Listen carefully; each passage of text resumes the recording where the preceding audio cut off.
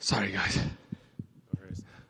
What's up, everyone? Just curious your thoughts on getting that jacket. I mean, you've only been in the UFC for a couple of years now, and you've already been tested 50 times, which is kind of remarkable. So I guess, what does it mean for this honor, but also, like, how much of a nuisance is it being to get tested so much?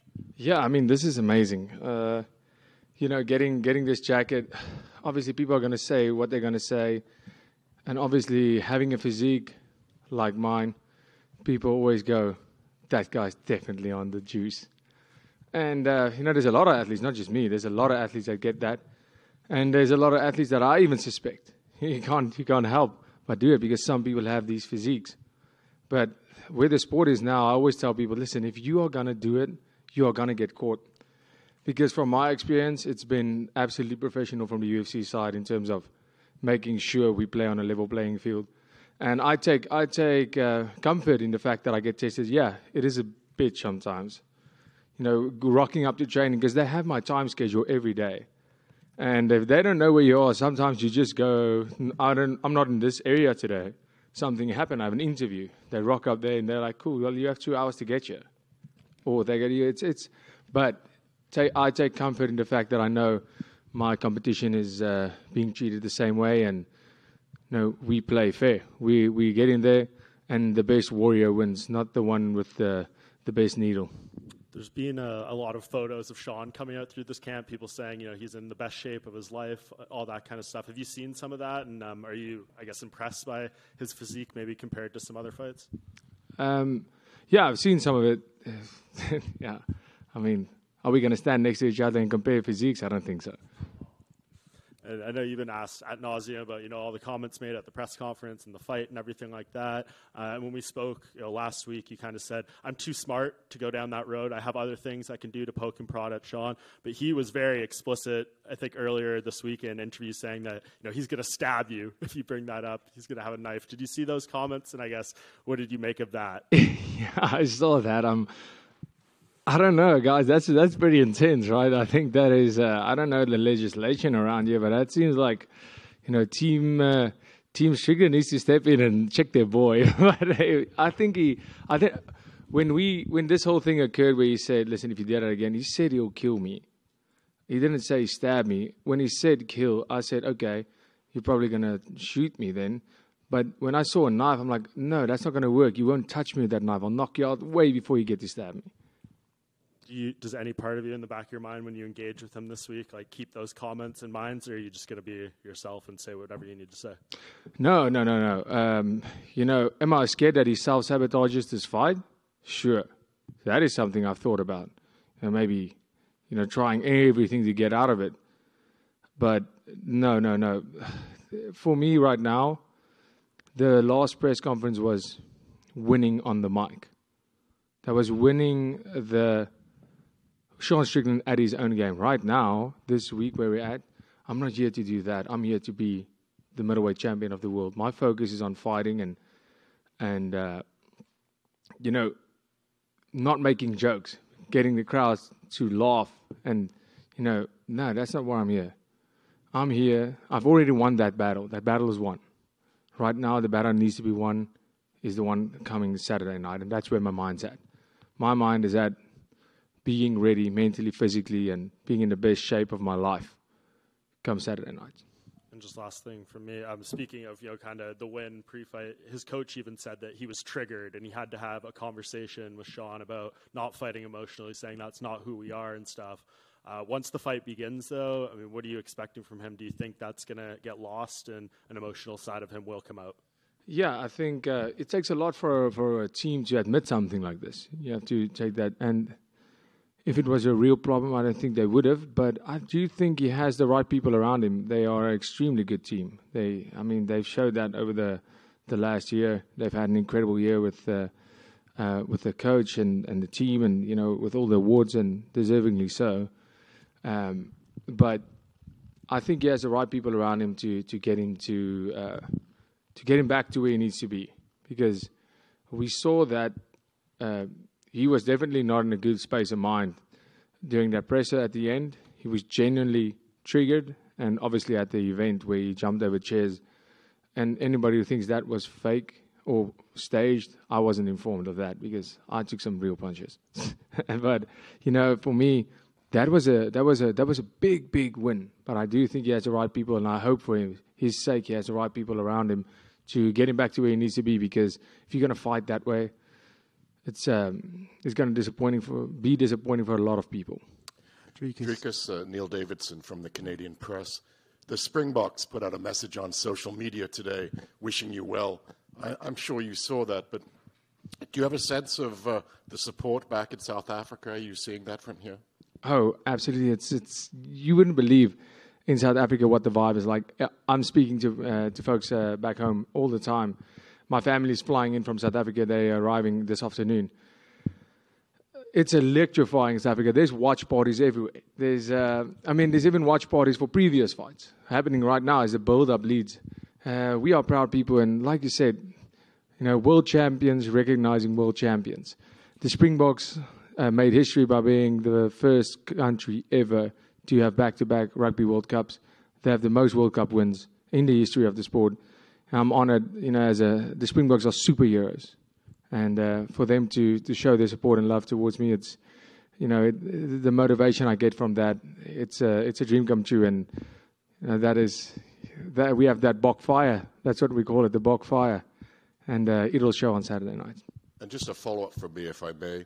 You said that at the press conference you won on the mic, but do you regret making comments about somebody's abusive background? Is that something that you think should be discussed? Well, he discussed it, so... if you're gonna go out there and say, "Hey kids, you need to be abused more. Hey kids, you need drunken rage, abused beatings by your parents, like I got when I grew up," then that's you putting it out there. That's you joking about it. I wasn't joking about it. I am gonna beat the shit out of Sean Strickland. That wasn't a joke. So he made those comments. He made it public, and he was making a joke of it, not me. Do I think it's good? No, it's terrible what happened to him. It's terrible what happened to him, but now he felt... I was completely respectful towards Sean Strickland that whole press conference, and you can go watch it back, and you'll see. Even when he threw a couple of jabs, I just let it slide, and then when he tried to get the crowd up and going, the only way he knows how to by saying offensive stuff and being outrageous and just screaming over everybody, and he tried to bully me. And I wasn't going to let that slide. And that's what he did. When he saw he couldn't get the crowd behind him like he usually does, in terms of, being funny, because we were respectful towards each other, he tried to be disrespectful. And I showed him what it feels like if you get some of your own medicine. So I was 100%, I do respect him a lot, but I'm not going to let you bully me. Not at all. Dricus, just going back to those comments, right? You said I said them to win, like to stop him winning the crowd and stuff. Is there a part of you that thinks this is a mental game as well? It clearly bothers him so much. I may as well say it this week because it might affect him going into the fight. Yeah, but saying it again, it's that's a one-trick pony. Saying it again, it makes no sense. Obviously, I said it. If I had the opportunity to turn back time, I would do it exactly the same. But there's no need to say it again. There's no need to. Listen, and another thing, we'll see how he behaves himself. Like I said, you're not going to bully me. I'm here to be respectful. I'm a martial artist, but you're not going to bully me. So behave yourself, and we can have a civil banter back and forth. I'm 100% all for that, but you're not going to bully me. Not at all. You mentioned he might self-sabotage this fight. Are you concerned that he's basically going to feel the pressure after those remarks and that he might feel like he's going to lose this and he can't go out there and lose face? Is that why you think he might self-sabotage? Yeah, I don't know what it might be. I think, for a guy with the kind of demons that Sean Strickland's fighting, one can only think, and I'm not in this situation, so I can't say, but it, self-sabotage in a sense where he does not care what happens to him because... he wants to do what he feels is necessary because that will make him a real man. No, what makes you a real man is being an example. And like I always say, being a champion, being in the limelight, you should be yourself. I'm being myself, and I'm not always the best example, make no mistake, especially with all the cameras on, everywhere you go. It's great, it's cool, but the more I look at a guy like Conor, he gets seen doing so many wrong things, but it's just because everything he does is filmed. I feel sorry for the guy because most of us do a lot of things that are not went wrong, especially when you're out partying. You're not really considering being an example to kids when you're out partying. You're in a place. That's why there's an age restriction. And then you get filmed and it gets put all over the internet and people judge you for it. I mean, people are going to say what they're going to say. And, I mean, just live your life. Don't care about it, and whenever you can, try and be a good person wherever you can. But, I mean, if you make mistakes, we move on from them. So, with this whole thing with him self-sabotaging, I think... I think it might be that to prove a point. And the fight is the only thing that's important to me. So what I'm saying with self-sabotage is I also like fast cars. I like adrenaline. I'm a crazy person. I'm an adrenaline junkie. But when my fight camp starts, there's a priority. There's things that needs to happen for me to do my job. And it feels like that one aspect of him doesn't care. And then, of course, the fight that happened in the crowd, that was the biggest concern for me of that whole situation, is the fact that the fight could be in jeopardy, and I'm really happy it wasn't. Yeah, going back to that brawl, obviously it's like a little skirmish, 30 seconds maybe, but is there anything you could take away from that physical interaction with him? Yeah, the man's not scared to throw down, firstly, and he could feel the strength. Now he knows. He had those scrawny hips. Last one from me. Israel Adesanya is picking you to win this fight. He thinks you're going to get the finish. Does that surprise you, considering his attitude towards you in the past? No. The man has a knowledge for fight. So that makes sense. But, I don't really consider that a good thing or a bad thing. I'm happy to get when somebody thinks I'm going to win, because even though we have our differences as people and as one man to another, as a fighter, as fighters, I can only say good things about Adesanya as a fighter. He's had some terrible fights where he just, won the fight running and all that, but he's had some amazing fights, some of the best fights we've seen. And he has had some of the best striking performances that the UFC has ever seen. But that is not, so that is a martial artist recognizing another. And in that case, it's great to see somebody like that know that you have what it takes. Dricus right here. Just to follow up to you, right? Sean said he reached out to you and you had agreed to lay off the abuse comments. Is that accurate? Can you give your side of it? I believe it was through DMs, maybe. Yeah. So this happened the day after the altercation in the crowd, and I'm talking about. I arrived in South Africa as we were on the runway, still taxiing to where we get off. I opened my phone and I saw a DM from Sean Strickland, and I thought it was maybe like a fan page, going to be hate mail or something like that. And I see, no, it's actually Sean Strickland's page. I do follow him, and it said, "Hey, so something along the lines of, listen." This is what happened.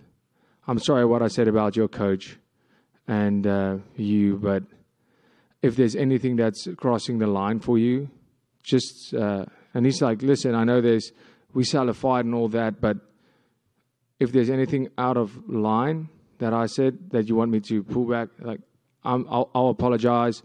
I'll even take back what I said. I'll remove post.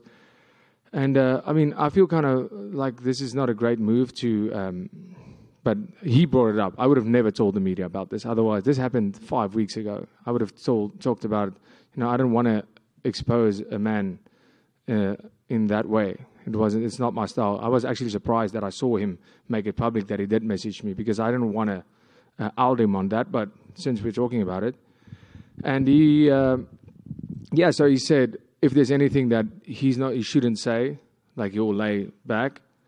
But if I bring up the thing with his childhood again, he said, I'll kill you and ruin your life and mine way before we step into the cage, something like that. That's exactly his words. So I'm like, okay, so this poor guy, this seems pretty serious. I feel bad for him. But I just replied and said, listen, there's nothing you can say that has any effect on me. Like, go crazy. You're talking about me kissing other dudes. I have more photos. I post them online. I don't care. Jeez, you think I care? I'm completely comfortable with my sexuality. Have you seen my girl? My guy. Yeah. So I don't care about that. You know, me kissing my coach, kissing my dad, kissing my brothers. I don't feel like people saying, oh, that's gay. So what? I don't care. I love those people. That's my family. And, you know, it doesn't really, there's nothing he can say that can get under my skin. There's a shield here. I'm the mentally strongest fighter in the world. And I told him, you can say literally whatever you want. All is fair in love and war. But I won't say anything about your child again. Cool. You know, and that's how it came down to. And if, sorry, one more. If there wasn't a title on the line, if this was just another fight, do you think the trash talk would have gone to this place? If it went down the way, if he said what he said, yeah, exactly the same. Like, if you go look at that press conference, I approached it like every other one, having respect for my opponent. It's my opponent's decision how I'm going to react in terms of if you want to keep this civil and respectful or not. And I came in there with the mindset of being respectful, but like I said, I won't be pushed around. So whether it's a title fight or not, I approach all of them exactly the same. For me, this fight, the Whittaker fight, my debut against Marcus Perez, exactly the same up here. James. How's it going? Good to see you. I know you talked a bit about like what's next for the winner of this fight. You talked a bit about Khamzat Chimaev. I was curious where you think Jared Cannonier fits in the title picture, just with him having a win over Sean Strickland already. Like, how do you rate him in the division? Yeah, that's such a hard question. I think he's sometimes overlooked. Jared Cannonier. I actually met him at 296 as well. Super nice guy. And, everybody was looking forward to the division being shaken up. Because, I mean, if you look at a year ago, it was Izzy and Rob up there and the rest of the division almost down here. And we caught up quickly. And look at the whole division. Everything looks different now. But right now, there's so many options because we didn't have options. That was the problem. And that's why I was so surprised that the UFC picked me to fight Rob. Because you're sitting with what the UFC did. Look at all the contenders. They first fought for the belt. They would fight up into the top 5, 3, fight Adesanya, lose that fight, then they get Robert Whittaker. Because the UFC knew if you give any of these contenders to Robert Whittaker, we don't have another contender. We're just going to have Rob and Izzy the whole time. And that's how they planned it out. You could see it. It was Izzy, then Whittaker. Vittori. All of these guys, that's how even Cannonier himself fought the champ, fought Whittaker. With me, I'm like, yeah, they want me to be a contender. And all of a sudden they phone me and they go, you get Rob. I go, okay. So this is sink or swim. For them, that's what this was. They're like, we need Rob out of here. Like, we love Rob, but at the end, they're like, we can't do Rob and Izzy every time. And we have this crazy South African guy who's super strong and weirdly knocks everybody out. Let's give him to Rob and see what happens. And that was a big test for me. That was for them. They went, if he loses, if he wins, we have something on our hands. And I went out there and I did my job. And the same with Cannonier right now.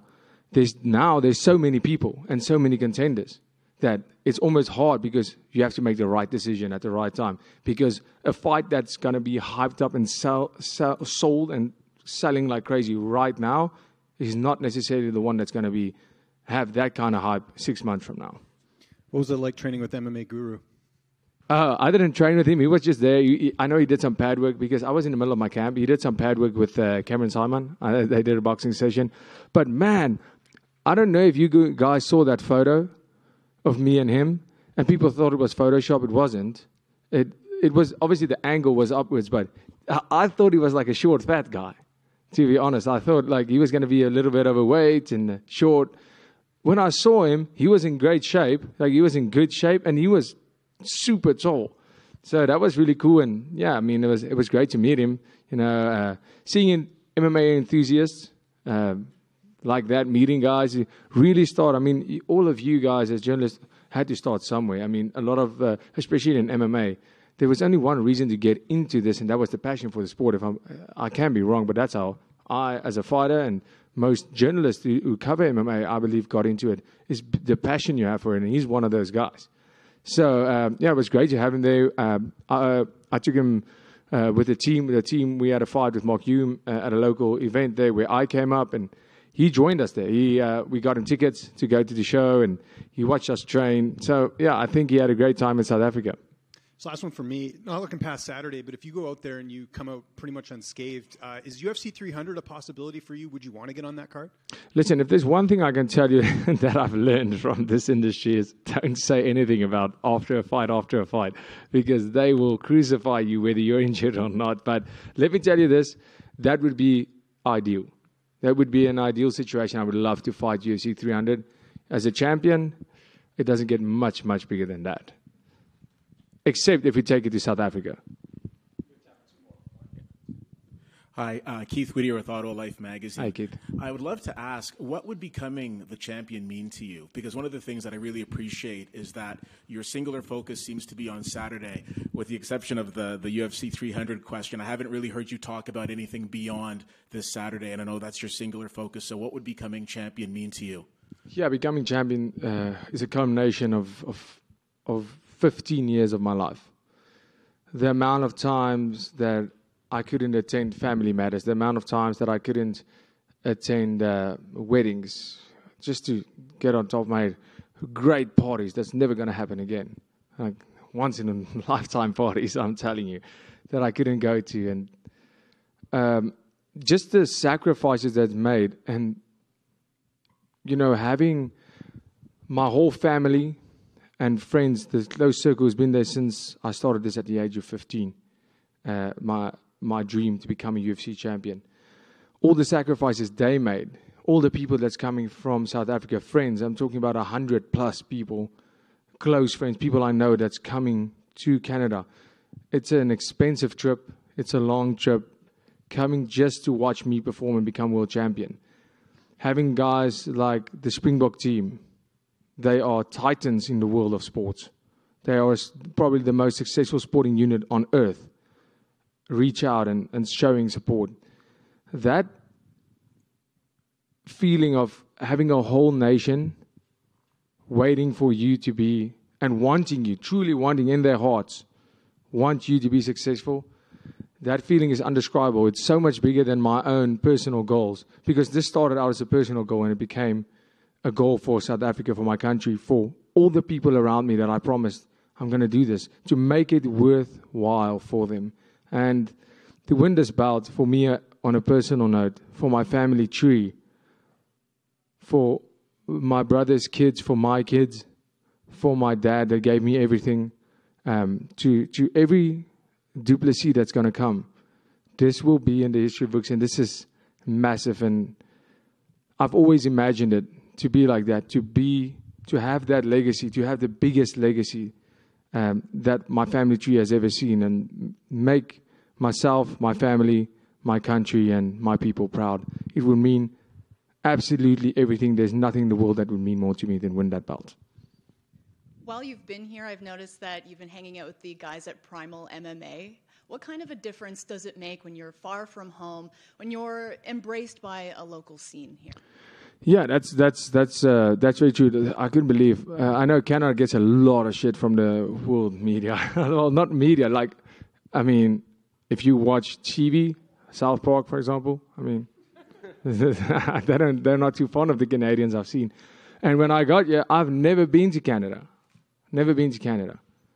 And I get here and I love it. I go, here we go. When we get here, I go, cool. First interaction with a Canadian person in Canada, let's see. And I go, okay, that guy was exceptionally nice. Because I know that's the kind of shit they get for being too nice. And then everybody's being nice to me. And then we get into an Uber and we drive, I don't know, I'm not 100% sure, but maybe 30 minutes from here to find a gym. And the Uber driver takes us there. I think it's a $40 trip. We get there, the gym is closed, as I can see, and there's like a snow blizzard starting. And we get out of the Uber, and I'm not accustomed to snow. I'm like, how long does it take till I get frostbite? Am I going to die now? I have a fight. I can't get frostbite right now. And I jump back in the car, And the trip's over. Like, we walked around the building, me and Mark, my teammate, and I jump back into Uber, and the Uber is almost gets a fright because he's looking at his next trip. And I'm like, sorry, man, I can't be out there. There's a blizzard. And he says, okay, no problem. I said, can I extend my trip? And he says, it's not possible. And we go, I said, no, okay, let's just see if there's a gym around. We don't find anything. He says, do you guys want a coffee? I said, yeah, sure. Drive to a coffee. We're on the clock, so perfect. We get there. This guy gets us coffee. I give him money and to get himself one too. And he says, no. And he swipes his card. And it was like $10 for the coffee for the three of us at a Timmy's. And he gets the coffee. And I'm like, wow, cool. Maybe put it on my tab. So this guy says, no, we didn't use the Uber app for this. And that was $40. So just give me $20 for the trip back, the exact same trip. And he bought $10 worth of coffee. And I gave this guy $40 because I thought, that's not right. Like, guy, come on. And so, I mean, that is just a testimony of how nice the people really was. And then we get to that gym. And everybody was just super nice. And it felt like that old school feeling, this basement gym. No, it's amazing. And the people have been very accommodating. You can call me a fan of Canada, 100%. How about that dip in the lake? That was not so cool. That was I have to say, that was not so cool. I'm glad I did it now. I hated it just that I got out. I mean, when I heard what the degrees of water is, I didn't care because I do it at home every day, 2-3 degrees. But when I got out and it was minus 10, 11 with that wind, and it was a 5-minute walk for us back to the car. And my hair, just at 15 seconds, hair frozen solid. I've never seen that in my life. Once again, this is where I think, okay, this is a big, big problem. I couldn't use my hands. It felt terrible, but, I mean, things we would do for the camera, right? Thank you, everybody.